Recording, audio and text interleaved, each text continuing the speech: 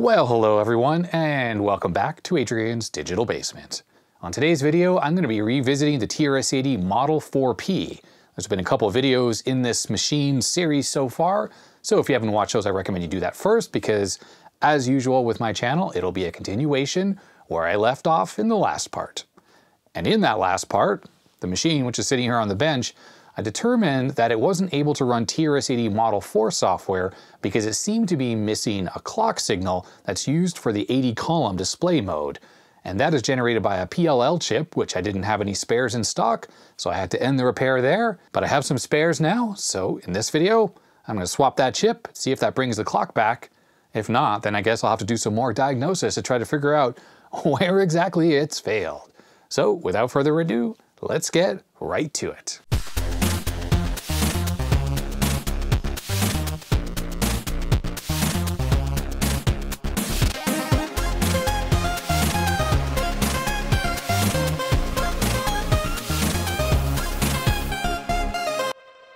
Before we get started, I also want to mention that besides this motherboard problem, there are some issues with, I think, the power supply on the main computer, because I've been bench testing this particular motherboard with a TRS-80 Model 3, Model 3 power supply, just to eliminate any potential PSU issues. If you go back to part 1, before I disassembled the computer, I turned it on and it was acting very strange with weird stuff coming up on screen and it was trying to boot and not booting. I think I showed in part 2 that when you turn on the computer without any disks in the disk drive, it should say insert a boot disk on the screen.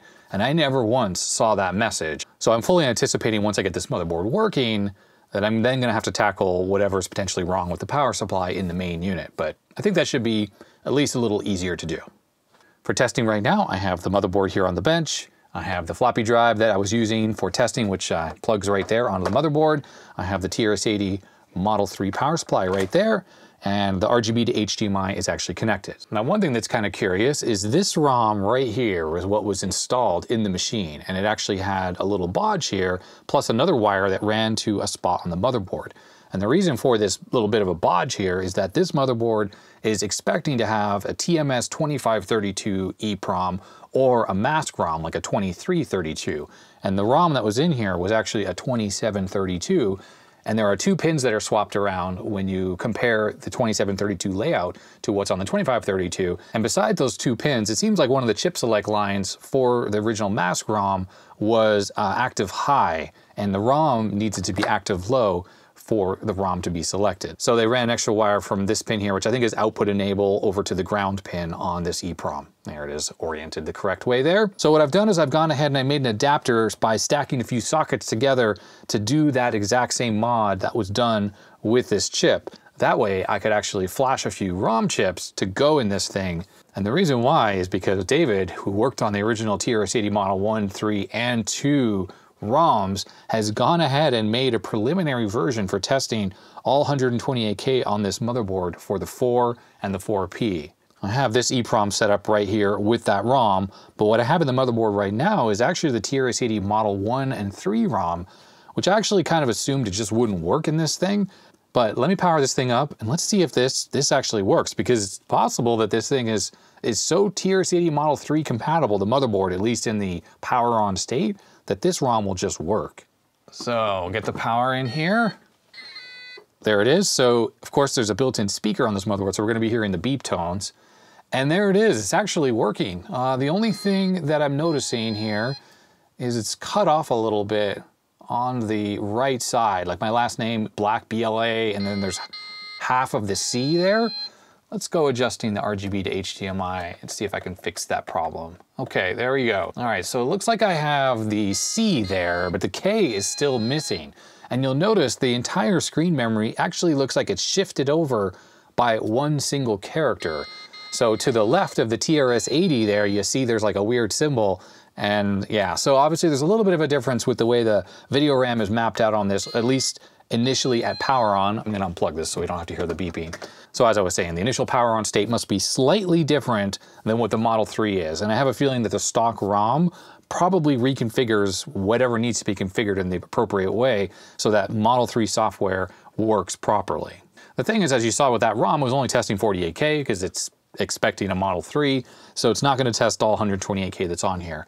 Now the ROM that David made here requires 80 columns, and it should test not all of the memory, but most of the memory. I'll talk about that a little bit once I get the 80 columns working on this thing. What I am gonna do though is I'm gonna swap the ROMs around, and we're gonna put the Model 4/4P one in here. And the reason why is because the fact that this ROM does require 80 columns, it switches into it right away.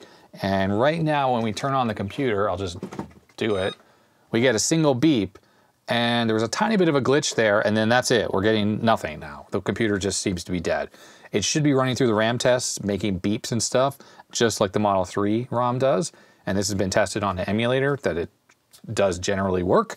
So the fact is, it's doing the same thing as when I booted the software off the floppy disk, where as soon as you go to 80 columns, the computer just freezes. So that's actually a good thing. It's a good test for me to try to get this thing fixed, and then this ROM should hopefully at least display some text or something like that. Okay, so the potentially bad PLL chip, it's this chip right here. At the end of the last video, when I determined that it was probably that PLL chip that was bad, I went ahead and I ordered some replacements, and I got these from a US seller. So they actually came in about a week ago.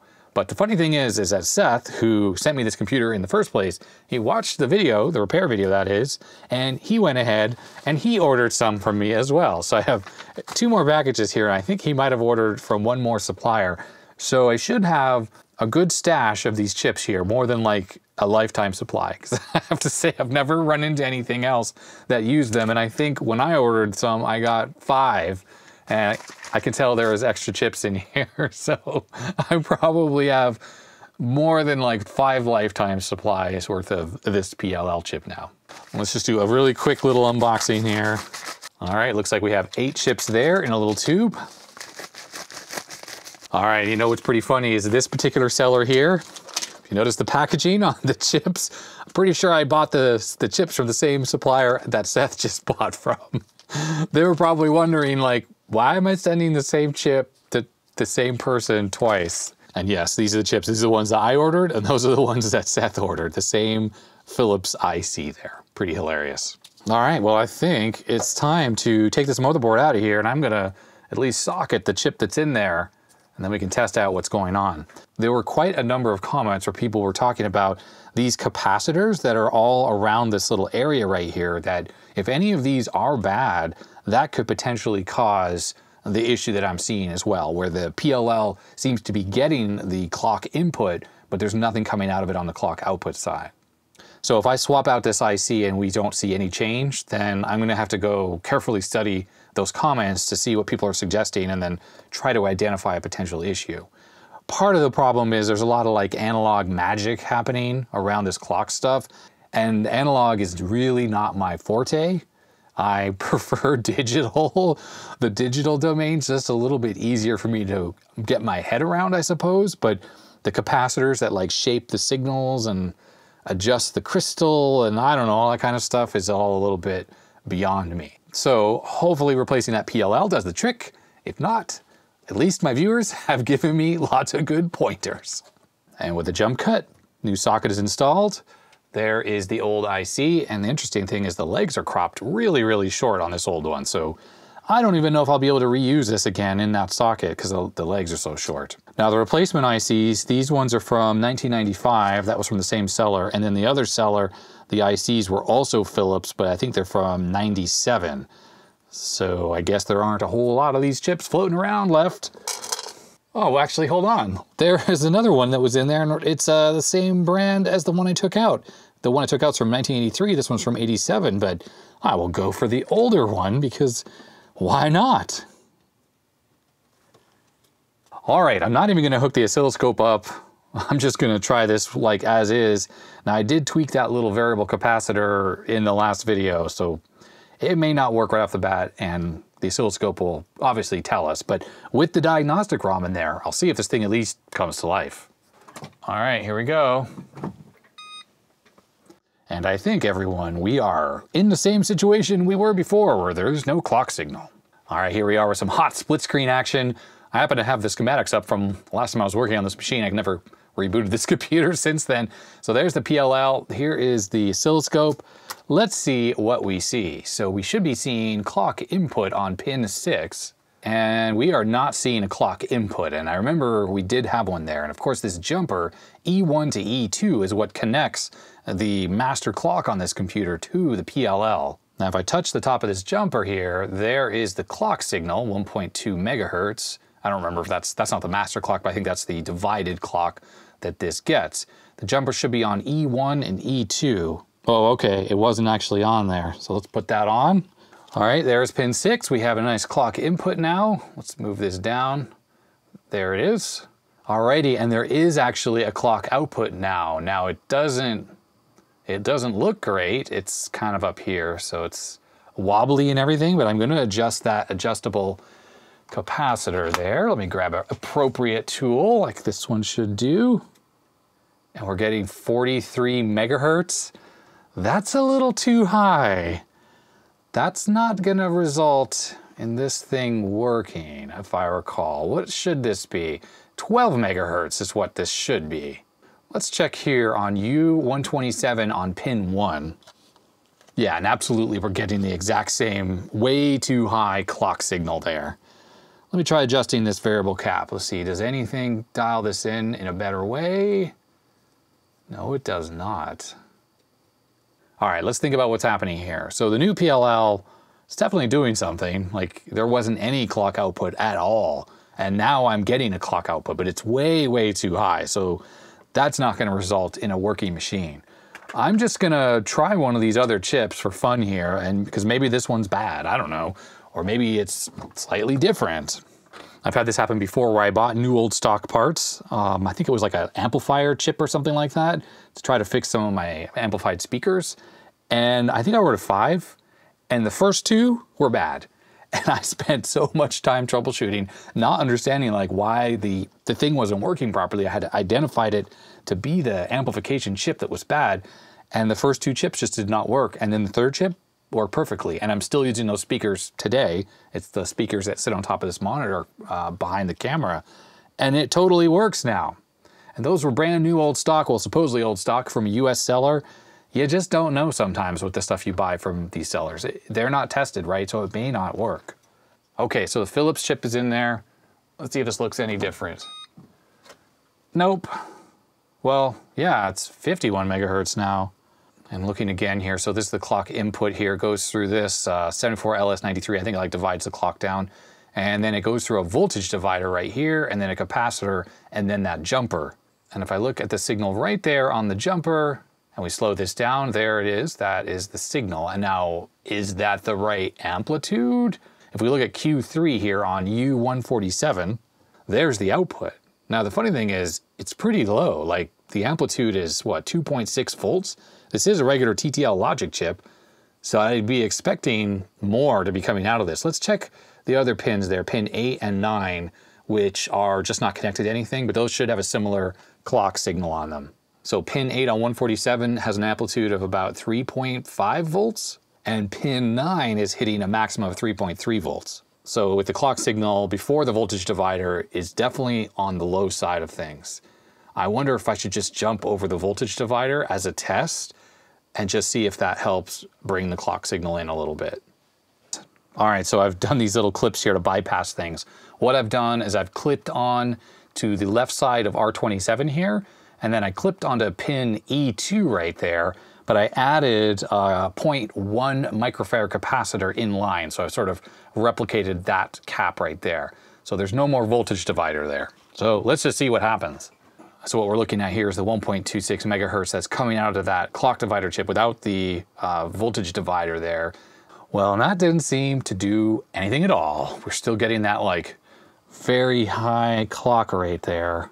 All right, well, unfortunately, I'm a little stuck here. I just don't really understand how like this IC here relates to the PLL and how the PLL turns that 1.27 megahertz into 12 megahertz, which is supposed to be running the clock signal. It's all a little magical to me. So I'm gonna go consult the comment section and see what people are saying in the last video on this computer. So I took to the comments section on the last video, and I have to say, there were numerous very helpful comments, but I've singled out this one here by Ovaltine. Here's the full comment that Ovaltine wrote, but essentially, let me distill it down here. So the master clock comes in, or I think it's like 20 megahertz, and this chip here divides it down to 1.25 megahertz, which then goes through this voltage divider, which I mentioned, and that feeds in to the PLL. What the PLL essentially is a voltage-controlled oscillator. And what that really means is that with the absence of any kind of input signal, so if I remove this jumper E1 to E2, it should still oscillate at a set frequency, around a set frequency. And that is controlled by this variable capacitor here, C231. That sort of sets like the base frequency of the oscillator that's built into the PLL itself. Then what happens is that that frequency is output here on pin 9, and it goes into this TTL logic chip here, which then divides it back down again to around 1.25 megahertz. And you notice how it's feeding back in along with the signal that's coming from the master clock. And the reason why is because it wants to align the output from the voltage-controlled oscillator with that input signal. And that's what Ovaltine is saying here. It says the frequency should be bumped around by the phase mismatch between pins 3 and pin 6. There's pin 6 and there's pin 3. So any kind of output mismatch on the voltage control oscillator will be brought in to basically a lock, which is the phase locked loop that will then ensure that the output clock is exactly phase locked to that input signal. So Ovaltine's comment got me thinking. The PLL, if I remove this jumper, it should still be generating a frequency around 12 megahertz. And the variable capacitor that's on the board here, I should be able to tune that and basically get it oscillating close to 12 megahertz. And then when I put that jumper back on, it should then allow it to lock on perfectly to that master clock, which is divided down to 1.25 megahertz. Now, taking a look at the data sheet, we can see that pin 12 and 13, that is the variable capacitor, which is this part right here. Now, interesting, if I zoom in a little bit, you see it has these two resistors here, but it says NU, not used. And those are actually not installed on this motherboard at all. So that stuff doesn't even come to play. It's literally just this C231 connected to pins 12 and 13.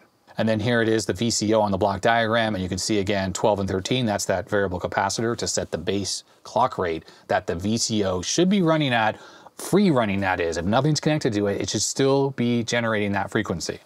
Take a look at this table here, VCO free running frequency with C1, which is that variable capacitor at 91 picofarads, it should be running at 6.5 megahertz. And if I go back to the first page, it says right here, guaranteed operation to 50 megahertz. Well, remember what was happening. This thing seems to just be running around 50 megahertz, that oscillator there, which is clearly not working. And I was adjusting that variable capacitor and it didn't seem to be doing anything at all. Ovaltine says in the comment here to check the variable capacitor that it's connected to the IC on both of those pins, 12 and 13, although they think it would be because it was having a DC effect adjusting it. And indeed, earlier when we saw generating that 45, 50 megahertz frequency, turning it did have some effect on it, although it wasn't really what we would expect though. So what I've gone ahead and done is I removed the variable capacitor. There it is right there. I wanted to test to see what the actual rating of this was out of the board. You really have to do that with these very tiny little capacitors. So I'm going to use my LCR meter here and let's connect it up to this. Now I'm using the little short leads here because when you have this low of capacitance, hooking up long clip leads can definitely affect your measurement. Okay, so we're getting 9.6 picofarad the way it's adjusted right now. Looking at the schematic, it should be between 6 and 50 picofarads. So using a ceramic tool for adjustment, because I don't want to stick things that are metal in there, let's see what range we're getting out of there. So can you see that on there? Yep, okay. I'm turning it, Hopefully that's very visible. So now we're at 3.1 picofarads, which is too low. Let's keep turning this. So the way these work is they kind of turn continually. 5, 5, 8, we're at 10, 9, 10, 11. Okay, we're at 12.8 and we're back to 11.2 and we're back to 10. I think it's going back down again. So we're not seeing the desired range out of this adjustable capacitor. In fact, everything is on the relatively low side. The picofarad numbers are low. Remember when we take a look at this data sheet, let's find it again. 6.5 megahertz at 91 picofarads. So that kind of tells us the higher the capacitance hooks up to pins 12 and 13, the slower the oscillator is going to be. So that kind of tells us the fact that this thing is too low, it means that this thing is going to oscillate way too fast. And I guess that's why with me adjusting it, it just never really went to a sensible speed. It was always running too quickly because it just never got into those higher ranges like the 30s and 40 and 50 picofarads, which it's supposed to. So unfortunately, I don't have any more of these little adjustment things. But what I do have is a box filled with various little picofarad type capacitors. So I went in the box and I grabbed this one here, which I have no idea if this is actually visible on there, but it says 33, so it's a 33 picofarad cap. I'm gonna just stick in various values of capacitors into the holes on the motherboard here, and let's see if we can find one that actually seems to generate a frequency that's close enough.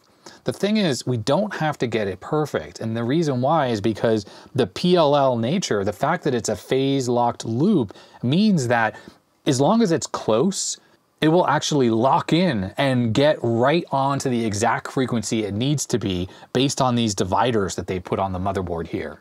So I'm gonna remove this jumper that's on here and basically just stick this into the holes here. And I prop the screwdriver under the board because it has the lead sticking out, but there, the capacitor is in there and it's touching the sides of the vias. So that should be good enough. With the jumper removed, that means that when I power this up and we look at the output of the PLL, we should just be seeing essentially the output of the oscillator without being locked to that initial input clock signal. So the oscilloscope's up, let me plug in the power and let's see what happens. Okay, let's look at the output. Ooh, hey, look, what, whoa, okay. It's making extra beep sounds because that implies that it's actually working. Now you notice how it's jumping around quite a bit? Okay, so it's obviously, it's actually running. The machine is actually running, even though this frequency is not locked. What this means that, well, what does this mean? I think if we had looked at the video on this thing, it would probably be jumping all around because it's not locked. And you see the frequency here, 12.1, 12.2 megahertz. Let's plug in the jumper here and it should lock right on. Boom, look at that. I mean, the frequency counter on this oscilloscope is not perfect, but you can see it's now not jumping around anymore, and it seems to be running around 12.8 megahertz or so. I don't know what the exact frequency that it should be running at is, but I do know that putting that jumper on and feeding that master clock into it is causing it to lock on, and that is what we're seeing. And you hear all the beeping the computer's making. That's because this is the Diagnostic ROM and it's running through all the RAM tests. And the RAM tests, as it tests the different banks or different parts of memory, it creates those beep tones. So a couple interesting things actually, observation-wise. My hunch that this clock, this 12 megahertz clock that's generated by this PLL, was used outside of just the 80 columns mode must be true, because without the capacitor in there, or without, with this bad one that was in there, it wasn't generating the right frequency, and the computer would just lock up immediately as soon as it went to 80 columns mode. But even without that thing locked on, because I had the jumper removed, it was actually running the diagnostics there. And now with that cap in there, it is locked right on. Now, I don't know if the frequency we saw there was the exact right frequency that it should be, but I'm assuming that there's quite a wide range where the PLL can lock on and it kind of overrides whatever capacitor that I have in there. I guess I could try a slightly different value and we can see if it actually goes away from that 12.7 or whatever megahertz it was running at. Okay, I found a 22 picofarad one here, and remember we have a 33 in here now. The power is currently off. I have set the jumper to just be on one pin so it's not in play, and I'll put this on there so we plug it in. Okay, we're at 17 megahertz now. Let's see if we put the jumper on, if it can actually bring that in. No, it's not locking on, so it's still all over the place. Sounds like the computer is actually working though, which is interesting. So it's sort of overclocking the video or whatever was happening. But I think what that does is it shows that you need to be close-ish for it to lock on. And we saw that with the jumper on, it was still all over the place. But with this 33 in there, I'm gonna say that that value is good enough for it to lock on. So let's try that again. Okay, So it's jumping all over the place, and it's 12 megahertz. And as soon as I put the jumper on, there it is, boom, locks right on. And it's nice and solid now. That's awesome. Now the slight jittering you're seeing on here is just really the triggering on this virtual bench is not perfect. It's not a super high frequency scope. So I think that's pretty normal, but like I said, I think it's looks like it's a pretty stable signal now. So I'm gonna say that this is a good value, at least for this board, and I'm just not gonna replace it with this adjustable one. The capacitor is soldered onto the board. I just wanna make sure that we're still getting that nice solid lock. Power this up. There it is, that looks good. Now I think we're all asking the same question.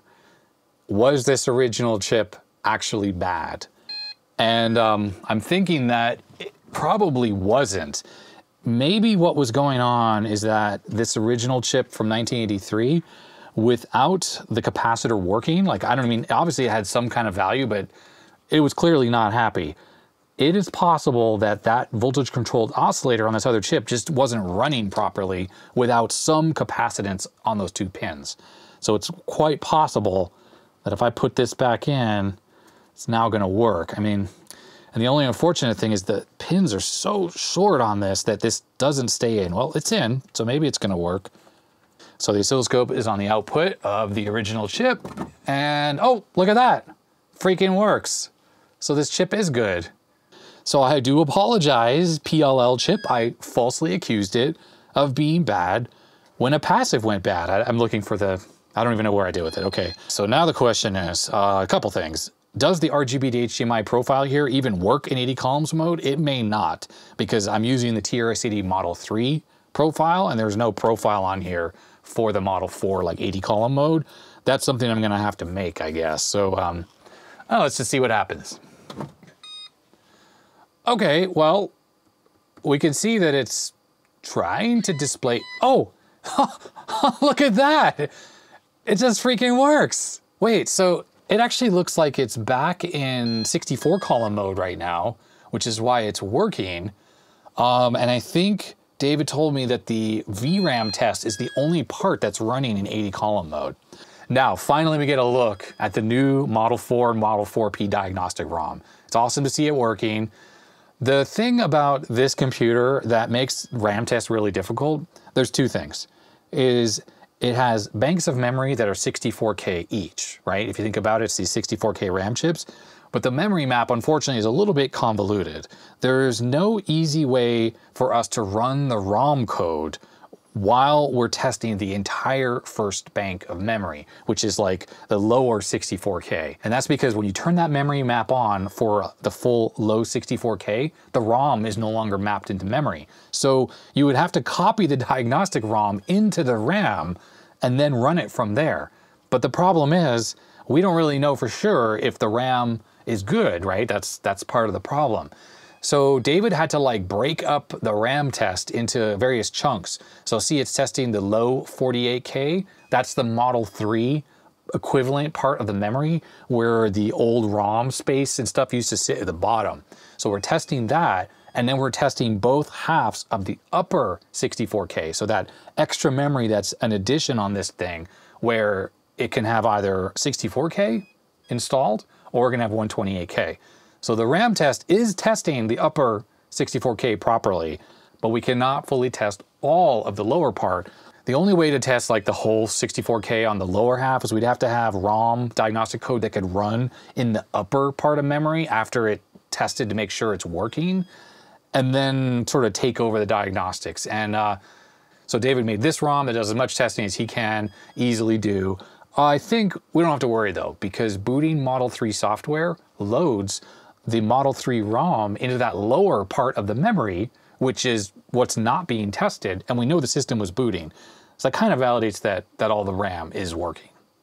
Now, if we reset things, it's a little worrisome that the 80 column mode looks like that, but that might be okay. That just could be the RGB to HDMI, like just misinterpreting everything.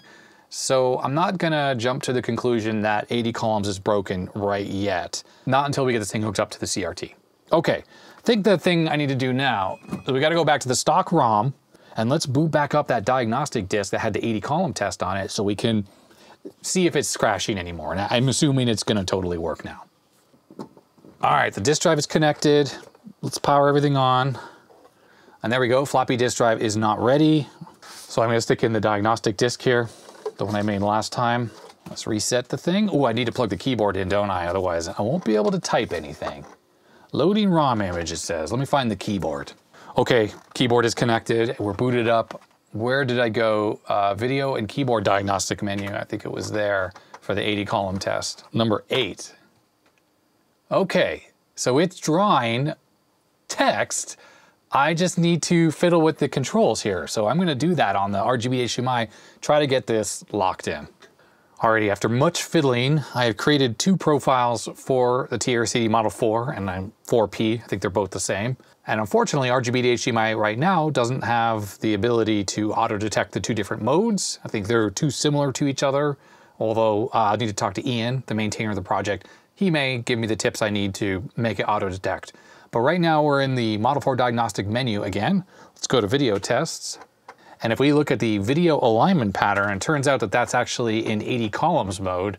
And there we go, it looks terrible. But if I go into the menu here, and we switch this to 80 column, and there it is. Now, there's a little weird glitching that you see every once in a while. I don't know for sure if that is the RGB to HDMI or the motherboard that's doing it. We'll find out when we hook up the CRT, obviously. I'm thinking it's the RGB to HDMI that's doing this. I think it's like the exact combination of clock speeds and whatnot. It just causes that weird little random glitch. But as you can see, we're definitely getting a functional 80 columns and the computer seems to be working. So I think at this point, let's try CPM. I happen to have a CPM disk right here. And every time I tried this originally, Model 4 CPM, here it is, it would just give us a black screen and freeze, which obviously was a problem. And actually, now that I think about it, the clock signals, that 12 megahertz clock goes into these gal chips, or some of those gal chips. And I bet you it's used to synchronize some other outputs or something like that. So when it's not there, it just, those outputs don't work.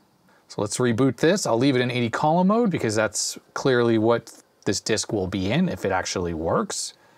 It's accessing the drive. Okay, good. Before it would access the drive, it just stopped spinning after a split second. And look at that, CPM plus. I'm also not seeing a cursor, which is a bit weird. Oh, okay, it's blinking very quickly. Oh, it did not like that. The date, really? I guess not Y2K compatible. Let's try 89, okay. All right, there we go. We have CPM running on the Model 4. That is cool. So yeah, the CPM on here is a Z80. It's fully compatible with any CPM software from any other machine. You just have to copy it onto disks that this thing can read because the disk format is a little bespoke. But software-wise, the BIOS that's in the CPM will translate any of the calls to the keyboard or the screen and stuff like that. So it should just work. Alrighty, so the motherboard. I think it's fully working now. I haven't thrown everything in the kitchen sink at it yet. We'll do that inside the computer, but 80 column mode is fixed. It's running, it's outputting good video. It seems to be working. It's loading Model 4 software finally. The diagnostic ROM does work and it was able to test that upper memory. So I know that that top 64K of RAM works as well. So I'm gonna say that this thing is back to being functional. So I guess now I need to try to put this thing back together. Hopefully I still remember how. All right, we have the great reassembly that needs to go on with this machine. But before we do that, there's a couple things. First off, I wanted to see about a mod that was mentioned in the technical service bulletin about making the screen brighter because it seemed a little bit dim when it was running. Well, it turns out that this thing already has the mod done. There's one resistor that's here by this wire, which is the video signal input, and there's another resistor up here that gets removed. And the resistor is already removed, and I checked the resistance on the one that's down here by the wire, and it's supposed to be 91 ohms. This is after the mod. The original is 120. So that kind of implies the mod's already been done. And then we had the power supply issue with this thing. So right off the bat, there's 2 refas, so I got to replace those. I happen to have the replacements right here, so that's going to be nothing very difficult. But then there was the issue that Seth mentioned that he had to like close the disk drives to get the computers to turn on. I think that was just a coincidence that it worked that way. I think the reality is it just took a long time for this power supply to start up. Now when I tried it, it turned on right away, but then we didn't get the video display and just weird things were happening. So I'm going to check the capacitors, these small caps right here on this section of the board. If you look at the topology of this power supply, the high voltage or the mains comes in here and it runs along this part of the board, and this whole section here is like the high voltage side of the power supply. This is the switch mode power supply controller here. So these little caps here, they need to be working properly for this whole like voltage comparator stuff to work.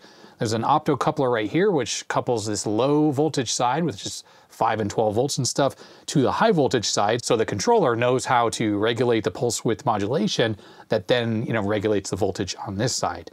I don't see any potentiometers on this thing for adjusting the actual output voltage. Usually there's one for adjusting like the 5 volts or the 12 volts, and all the other voltages are derived from that same regulation. There may actually be issues over here too with some open caps or whatever that could cause ripple. In fact, you know what, these large ones aren't usually going to be a problem unless they leak or something, but these small ones, they might be a problem. So I'm going to be using the LCR meter, and I'm just going to quickly go over these small caps and see if I can figure out if any are weak or open, and then I'll swap those out. Having gone over the caps, nothing really looks actually too out of the ordinary. These 2 small blue caps right here have sort of high ESR, but they're 50 volt caps though, and 50 volt caps usually have a little bit of a higher ESR. That's just normal. So I'm not sure there's actually a problem there. Here's an example. This is a brand new 3.3 microfarad cap at 50 volts. Let's see what this reads on here. So yeah, we're getting 3.1 microfarads at 4.3 ohms, and this is at 1 kilohertz. I mean, that's actually basically the same as what I was getting with those. So that really means nothing seems out of the ordinary with this power supply. Looks to be in really good shape. I did take a quick inspection on the bottom. I didn't see any bad solder joints. Everything looks actually really good quality on here. These things were aftermarket, these discs here. Mauves, I guess. They were added after the fact. Must have been some kind of safety mod or something that Radio Shack had to do. So let me quickly swap out these refas here. There's one refa out. And yeah, by the way, I use these, hemostats, I think they're called, to grab capacitors. They're very handy. I saw Jordan Peer using them on his channel. He actually runs a business repairing stuff. And the really good thing about these, if you're pulling out like a small part like that's way down in there, it's really easy to grab onto it with these and pull that out. All right, there are the 2 refas out of there. I'm just going to use this braid here to clean up what's on the board before I pop the new ones in. With these modern ones, there's no polarity or anything you have to worry about. You just want to replace the value, the like-for-like value. Well, and of course, it goes without saying that if you're taking out a Y cap or Y1 cap, you need to replace it with another Y or Y1 or Y2 cap, and then the same goes for the X caps. All right, just like that, power supply is serviced, I guess. Refas are replaced. I didn't find any other issues, so that's, I don't know, that's not great because clearly this machine was misbehaving when I first turned it on. So we got to figure out what exactly is going on there. Maybe it was a bad connection here. I know these have good solder joints, no issues there, but maybe there's just, I don't know, a little oxidation on the pins.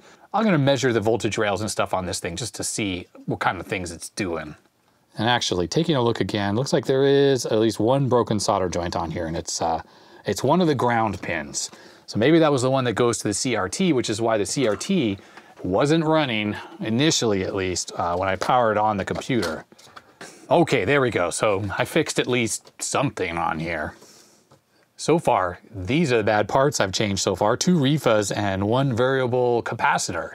That's it. The one thing I didn't pay attention to is how this board was mounted, because it can go obviously this way or 180 degrees. So we'll find out if the cables fit. In fact, before I put all the screws in, it goes like this, it goes like this on there. Yes, okay, it is. That's correct. This is the side that the cables plug into. All right, so here is the computer. The motherboard is just sitting on the bottom. It's not screwed in because of course I have to take the motherboard off to put the keyboard in again, which is such a dumb design. So these are all the connections that go onto the power supply. So this is for the mains. This is for the floppy drive, which would be over here. This cable here, this seems to be for the monitor. That goes right there. Let's see, what else is there? There's this connector here. What does this go to? There is also an extra connector right there on the motherboard, but I'm assuming that was for the fan or something. But it's funny because it's basically the same as this, which could plug in there, but that doesn't make sense. Why would that plug there? I'm not really sure, so we're just gonna leave that like that and try it out this way. All right, moment of truth. Obviously the disk drives aren't connected, so I'm expecting to get that message about the drives not being ready. There we go. I heard the monitor start up, so that's a good sign. You know, I can measure some of the voltages off these RAM chips right here as well if I need to. Hey, look at that. Okay, so this thing is obviously behaving a lot better than it was. Interesting. All right, on the 12-volt rail, we have 12.68, so that's a little high, but not much I can do about it because there's no way to adjust things. And there we go on the 5-volt rail, 4.949 volts, so that's totally fine for all the logic that's on there. Now it's interesting, I know it's blanking a little bit in the camera, but this is just not that bright. We can turn up the brightness, which makes the retrace appear, but the contrast, which is this one, that's just all the way up right now. And it is just not that bright. That's kind of lame. I wish it were better. And I don't actually think that this CRT is worn out. I didn't see a lot of evidence of that on the back when it came to that soot, and it doesn't have burn-in. It just seems like the cathode drive on this particular board just doesn't push much signal through to the cathode. I'm gonna lift the cover on this again. I just wanna take a look at the CRT board. It does have some controls along the top edge. I just wanna see if anything there looks like it might give me some more brightness. What we're getting up here is internal brightness, focus, horizontal hold, vertical size, vertical linearity, and vertical hold. Those are all the controls. Oh, this is a width coil as well, which I can adjust to make it wider. I have a hunch that this internal brightness control simply is the same as the brightness knob on the front, and there's tons of brightness available with that knob. So I'm not really sure that's gonna be much help. We need to adjust the cathode drive level, and there doesn't appear to be any adjustment on here. All right, there we go. I'm gonna adjust this one that says internal brightness control. And yeah, that's just the same as this external brightness control, this one here. That doesn't do anything else. Now, what's a real bummer is if the CRT is worn out, the thing about the CRT on this thing is the mounting tabs are actually towards the back of the implosion band here. And here is a Macintosh CRT, and you can see the difference here. The mounting tabs are towards the front instead of towards the back. So I can't take one of these CRTs out of a Macintosh, which might be in really good shape, and stick it inside of here. I suppose now I think about it, I could print a spacer and then use a much longer screw, and then I could actually swap the CRT out. So that's a possibility. All right, before I continue with the assembly process, I'm going to try this floppy drive here on the machine so we can see it actually boot into 80 columns mode. I want to make sure that that actually looks good on the screen here. All right, here we go. Let's turn that on, and we'll turn on the floppy drive. It's definitely booting, and this is the CPM disk, so it should go right there. There it is, 80 columns mode. And I gotta say, the 80 columns, looking very closely, it is absolutely rock solid and super sharp. I turned off the studio light so we can get a good image here on the camera. Now it looks way brighter than the camera than it is in real life. I think what I'm gonna do is I'm gonna go check the schematics and look at that resistor that they had us change from 120 ohms to 91 ohms. And I'm gonna look at where that is in the circuit exactly to see if piggyback on top of that one to bring it down to like 40 ohms or something would actually increase this overall contrast on the image here. All right, what I've gone ahead and done is I jumped over that 91 ohm resistor with a 100 ohm resistor. So that should give us something like 45 ohms or something like that. And that should theoretically brighten up the image. I have not yet tested it, so it may not have the desired effect. I don't have the floppy drives connected, so we should just get that message. Oh, yeah, that's a lot brighter. Oh, cool, that worked. Now I can still turn down the contrast, so it's not like I have to drive it maxed out all the time, but I'd say that overall looks better. Now on the camera, you're not gonna be able to tell, but it definitely is better. All right, next up are the floppy drives. Now I've gone ahead and I tested these off camera, and I did that on my PC, my bench PC, and they worked well. There was no issues actually with these drives. So I think, gosh, I can't remember how these went on here, to be honest. I think they pretty much sit on the side of the machine like this. There's screws along the top and there's screws on the side, and the whole case is a little bit mangled. And the reason why is originally there were 2 of these disk drives in here, and now there is this like standard PC type disk drive in here. The thing is, the drives that Tandy used weren't really standard, at least from where the faceplate is. So if I took this TAC drive here and I installed this correctly, where it were actually in the right screw holes, it would be sticking forward like 2 or 3 millimeters, so the front bezel wouldn't go on. So someone modified this cage in the past to have new holes that were set further back, so this non-original disk drive could go in here.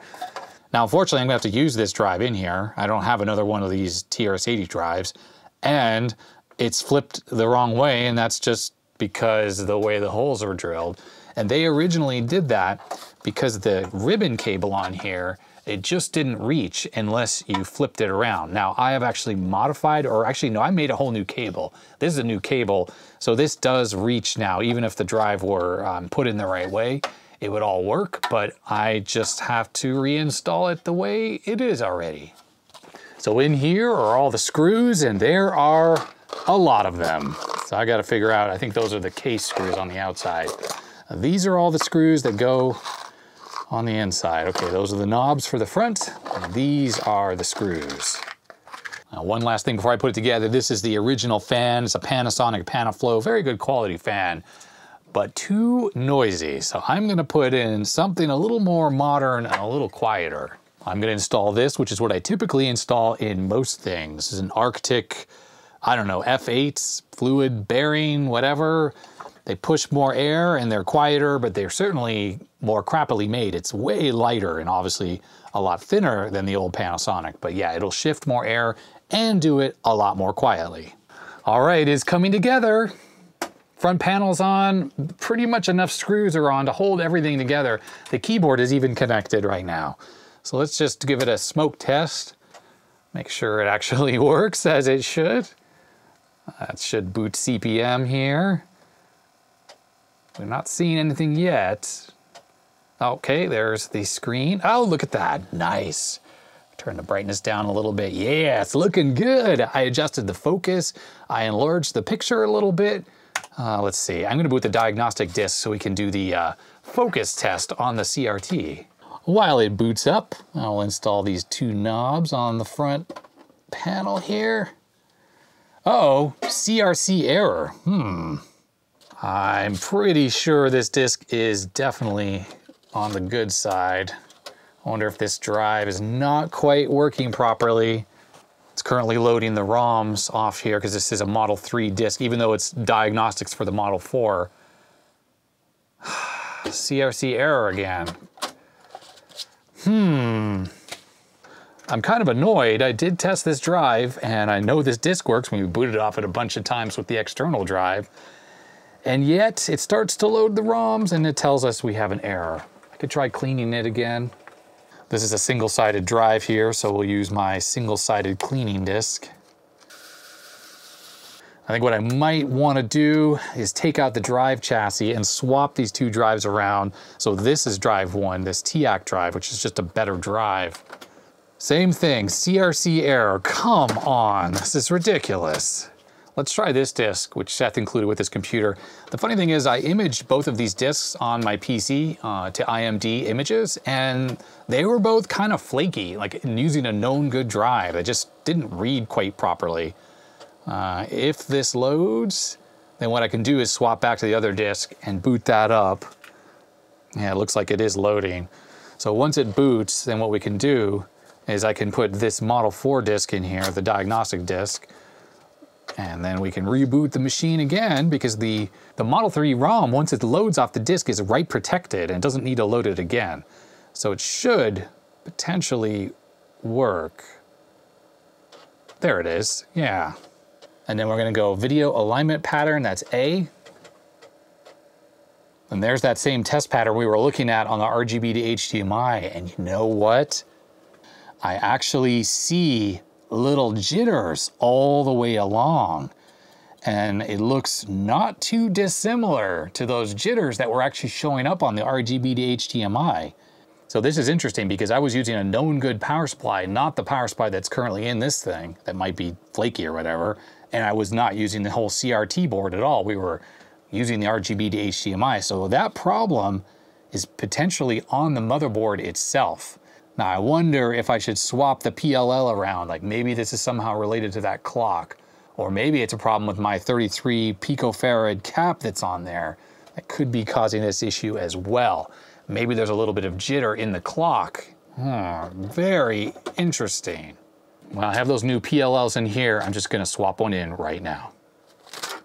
Well, the PLL has changed, and unfortunately, I still see that jitter. I see it even actually on the 64 column mode, which is what we're looking at here. Now, this could well be unrelated to what we saw on the RGB HDMI, and this might be just a power supply issue. Maybe this thing does need to be recapped. The little jitters seem to be maybe 5 or 6 of them across the entire picture, and they're kind of rolling, and they're not synchronized exactly to the video here. So I'm wondering, yeah, maybe this power supply is emitting a little bit of interference, which is getting picked up by the CRT. I suppose I can test that out by just taking the screws off the top here and just lifting it away from the CRT, see if that interference is something that's being radiated. Okay, that made absolutely no difference whatsoever. How about if I unplug the fan? Maybe the fan is putting a bunch of noise into the system. It was that. Is the fan. That's unbelievable. It's rock steady now. Look at that. Look at that. I put that crap fan in there and it adds interference back into the system, which is visible on the monitor. That is unbelievable. Wow. Well, right here is the connector for the fan, and I just jammed a 470 microfarad 16 volt cap in there, and now it has 100% cleared up all the jitter that was happening on the screen. I tried some smaller values first and they reduced it, but they didn't eliminate it. So once I stuck that 470 in there, now it looks perfect. The assembly process continues, and as you can see, it's actually mostly assembled right now. Just have a few screws left. And in this little container here, I have all the bad parts. And I actually ran this thing doing sort of a bench test for a good amount of time. I left it running for maybe 3 hours, running the RAM diagnostic that's on this Model 4 diagnostic disc.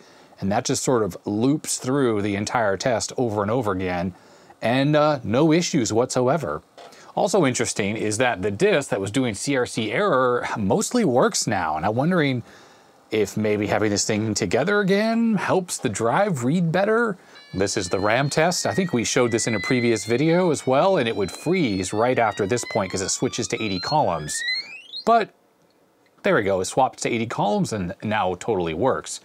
Now with the machine fully closed like this, the fan that I have swapped out is blowing air through the entire machine. I can feel it coming out of the top here because all of the covers are installed. So that keeps everything on the inside nice and cool. So at this point, I am just gonna put this machine back together completely.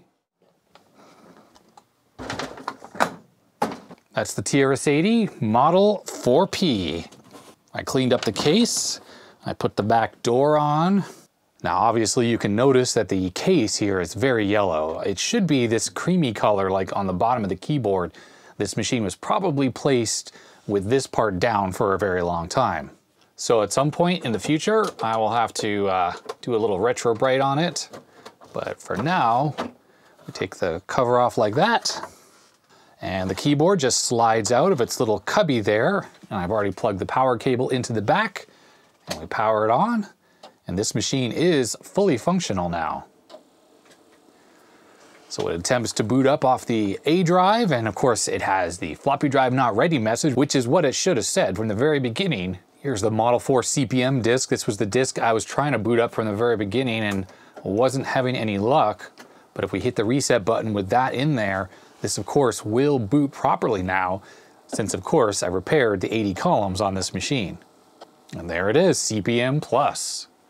If I put a Model 3 disc in there, it'll load the Model 3 ROMs. Hit the reset button. Once the Model 3 ROMs are loaded into memory like they are now, it is currently write protected. So if I stick in another bootable Model 3 disc, like this one, and we hit reboot, it will actually boot straight up into that software. And this is normal for the way it should work when everything is fully functional. And there it is. The replacement fan I put in here is much quieter than the original fan, so that's a nice upgrade. With the case on there, you can just hear it just sort of whooshing away in there. It's pretty nice. And there it is, we have 13 ghosts, and the music doesn't sound super great on the 4P because it's coming out of that little tiny thing. Maybe a future upgrade will be to install a proper speaker in this thing instead of that little tiny piezo thing. So this game works really well. Now, one thing you may notice is it looks like the graphics is not sort of taking up the whole screen. And that is actually normal for the 4 and the 4P. And that's because it supports 80 columns mode. And when you're in 80 columns mode, you're in 24 lines of text. In this mode right here, since this is a Model 3 game, it's currently running at 64 columns wide and only 16 columns high. So you're losing a certain amount of lines on the top and bottom up here and there. And this monitor, of course, is adjusted to work for 80 column by 24 or 80 by 25 text. Therefore, you don't have all the screen taken up. Now, my Model 4, my regular Model 4, seems to be the same way. If this is not normal, like you're familiar with the 4 and the 4P, and you should be getting full deflection for the 16 column or 16 row modes, definitely let me know. But I think this is completely normal because as soon as you jump into 80 columns mode, you just get extra lines of text on the top and the bottom. What's nice about this game on the Model 4 and the 4P though, is there's absolutely no flicker. I don't know why the status bar is flickering. That just might be because I'm running out of life or time or something. But on, say, the TRS-80 Model 1, which this game totally works on, you do get some flicker. Okay, game over. Graphics are pretty impressive considering this game does work on the 1977 Model 1. All right, that is gonna be it for this video on the TRS-80 Model 4P. I wanna thank Seth for sending this in the first place, and you know, maybe I should stop this because the music's gonna keep playing. But thank you, Seth, for sending it in. Taking this thing apart initially was a little bit difficult, a little harder than I'm used to actually, just because it's a little bit of a jigsaw puzzle, the way this thing works. But once I had it apart, you know, getting it back together was actually relatively easy. It's pretty straightforward as to where things go when you reassemble it, at least.